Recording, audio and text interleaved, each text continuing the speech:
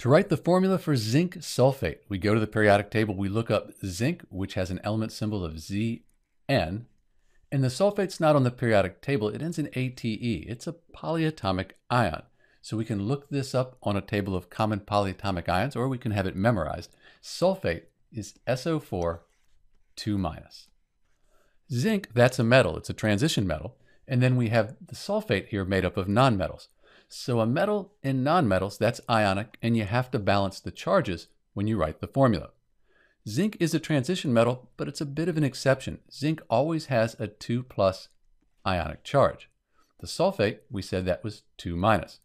2+, 2-, that adds up to 0. The net charge is 0, and this is the correct formula for zinc sulfate. Let's clean it up. And that's it, zinc sulfate, ZnSO4. This is Dr. B, and thanks for watching.